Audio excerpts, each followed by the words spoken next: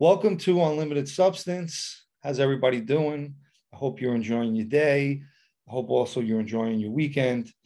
I want to give a shout out to Ratchet Clothing. They are our sponsor. They're out of the UK. I'll put a link down below for anyone who wants to check them out. I did speak to them earlier. They are getting my order together and they're going to send it out. As soon as they send me the shirts, you'll start to see me wear them. So today I want to speak about a family story, but it has a pretty good meaning at the end. It has to do with my grandfather. My grandfather's name was Benny. This is my father's father.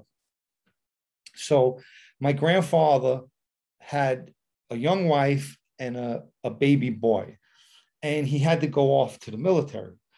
And his brother, by the name of Jimmy, lived down the block from him. They lived in East New York, and that's Brooklyn, for those of you who don't know. And the brother, unfortunately, had a tragic event happen in his life. He had a wife and a son that perished and passed away in a fire.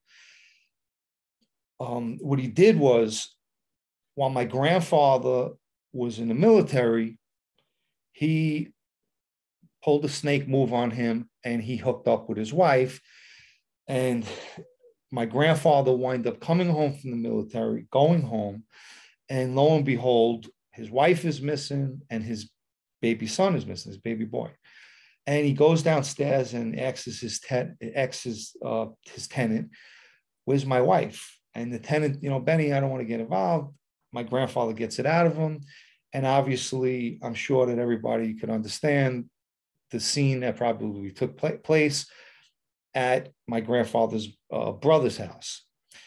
And naturally, my grandfather wanted to kill his brother. My grandfather's father got involved, but he couldn't control my grandfather. He had to reach out to his brother on the other side that was in Benevento, Italy. The uncle had to jump on a plane, come to America, grab my grandfather and tell him, "Listen, you can't kill your brother, and you're going to give your father a heart attack. Forget about her." And I know this is going to sound a little crazy because that's the way they were back then. "Forget about the baby, let your brother have them," which I don't agree with because that's his son, "and go about your life." And literally, my grandfather took what he said to heart. He did not kill his brother. And as the kid grew up and aged, my grandfather would pass him. They would pass each other on the street like strangers.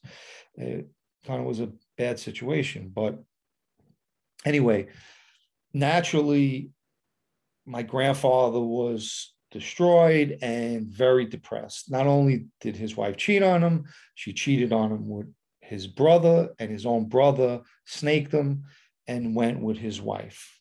And ultimately, they moved in right down the block with his brother. His wife and his baby are now living with his brother. So you can imagine how that is.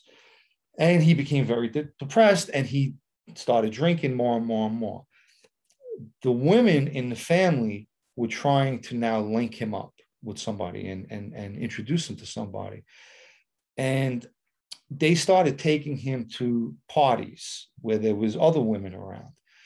And he wound up meeting, which now became my grandmother. And she was 15 years younger than him. And she was a real beautiful looking woman. And they met, they started dating, they fell in love, and he was happy. Well, World War II happened, right? I guess it's 1942, somewhere around there. And the military calls him back in, and now he's got to go report to Fort Myers, Florida. And I guess from what took place previously, I bet you that played a big part in what he had to tell her. And also, he felt like maybe he wasn't coming home. They were going to head out. They were shipping out to North Africa to fight with the Germans and Rommel. And maybe he figured that he wasn't going to make it home. And he did tell her he loved her. She was a lot younger than him. "You're a beautiful woman. I don't know if I'm going to make it home. Why don't you go live your life? But I'm going to go off to war and kind of broke things off with her. My grandfather goes to Fort Myers, and they're preparing to go on a ship from there, and they were going to go sail to England and then set out to North Africa.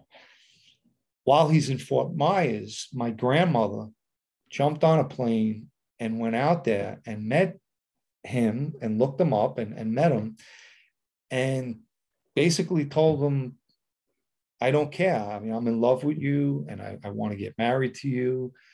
And, and they wind up getting married, and I'm sure he was thrilled and happy that she came looking for him.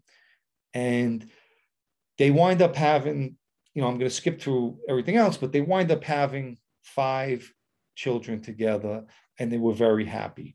Unfortunately, she passed away at a young age, but the ending is that life sometimes will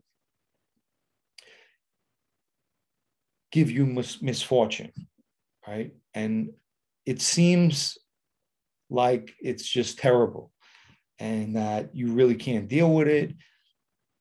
Something like that, where your life really is all crumbled down, and you just feel that obviously he was drinking a lot and he was depressed.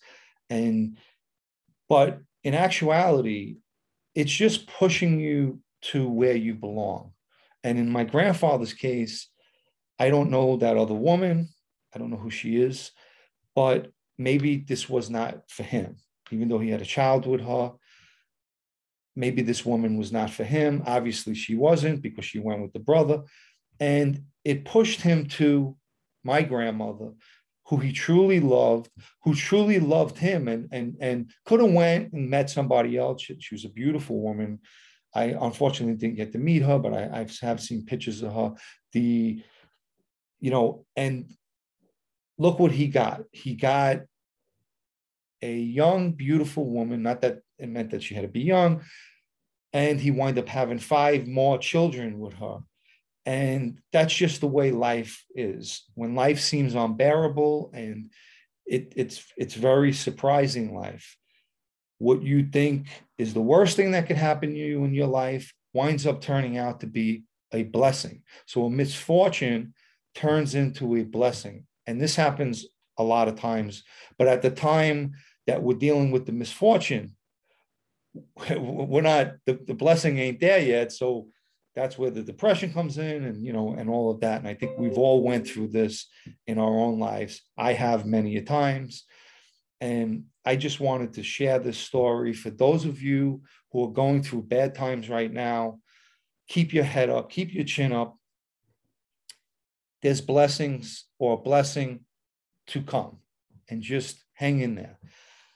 So with that, I hope that everyone enjoys the rest of their night and the rest of the weekend, and keep it positive. I wish you all positivity. Stay healthy. Ciao for now.